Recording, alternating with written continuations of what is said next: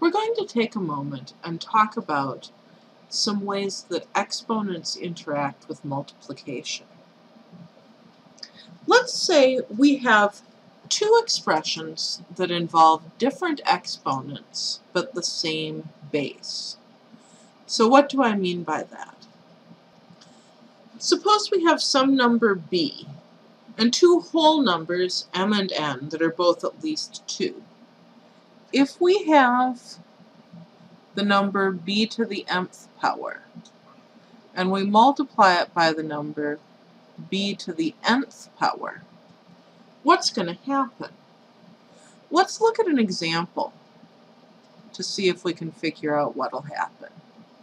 Let's say we try with b is 3, m is 3, and n is 4. So we have 3 to the third times 3 to the fourth.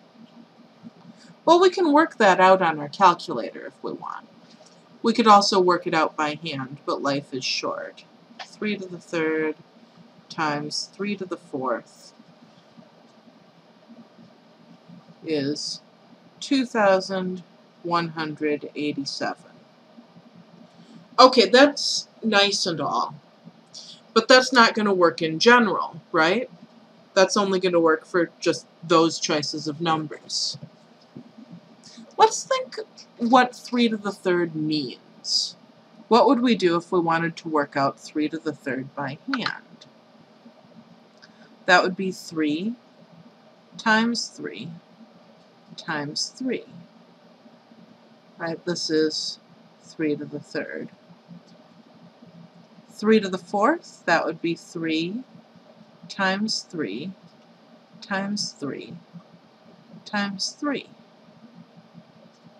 Alright, that's 3 to the fourth.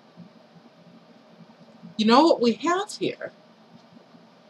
We have 7 copies of the number 3 all multiplied together. 3 to the third times 3 to the fourth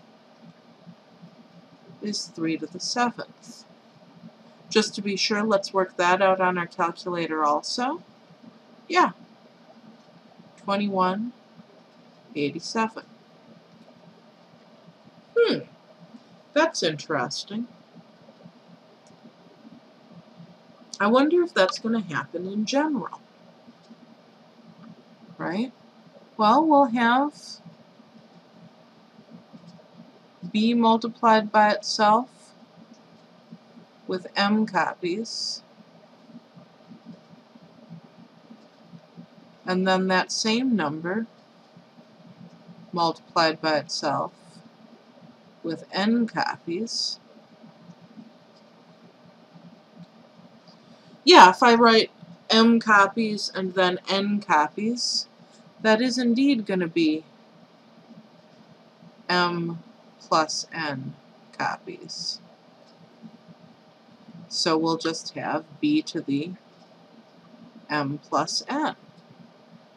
Oh, so if we're multiplying two exponential expressions with the same base, we just add the exponents.